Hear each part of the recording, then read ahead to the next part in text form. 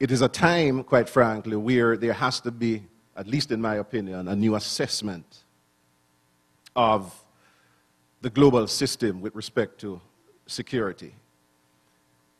I think that it is reasonable to argue that the existing paradigms that do exist are increasingly becoming less and less relevant. We saw, for instance, after September 11th, the reemergence of unilateralism, particularly in relation to how the engagement with the United Nations took place and the aftermath as far as the campaigns in Iraq was concerned, and to a lesser extent in Afghanistan. And while there may have been arguments proffered that had a fairly credible basis, as we can look at them both at that time and now in hindsight, the fact is that they did serve to bring into question the future of a multilateral approach towards security.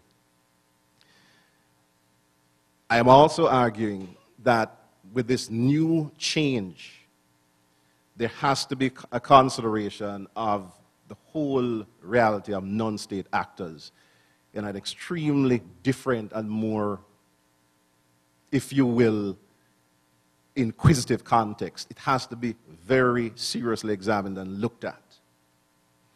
And not just on the question of terrorism, which is where this debate has essentially resided, but the whole range of other players, non-state actors that are consequential within the international system. We're looking in this respect, and very appropriately, obviously, at international capital, civil society, non-governmental organizations, and the media. The role of these entities really in shaping this new discourse. And even at a time when we're having more discussions on the matter of transnational threats, again, fully focused on issues within the terrorism domain, I cannot say that there has been any commensurate alignment, certainly between the North and the South, in terms of advancing this conversation. My other point is that there has to be a higher regard for the whole issue of multidimensional security, looking at security in its global context and the range of key economic areas, key environmental questions that all feed into this very, very fundamental, important issue.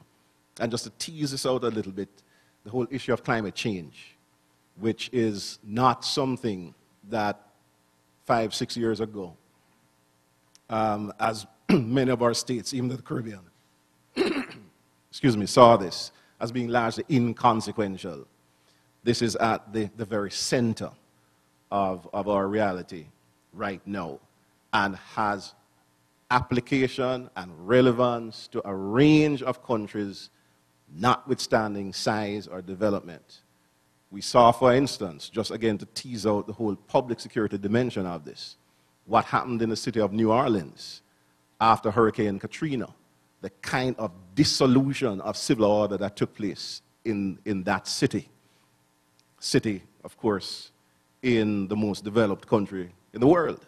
The implications of that, and we know that for the most part, that catastrophe was largely occasioned by Hurricane Katrina.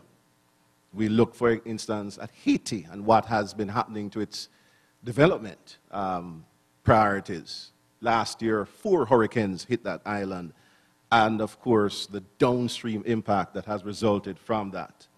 We remember Grenada with Hurricane Ivan, if my memory serves me correctly, 2004, where for 2 or 3 days, there effectively was not a government in place in that country.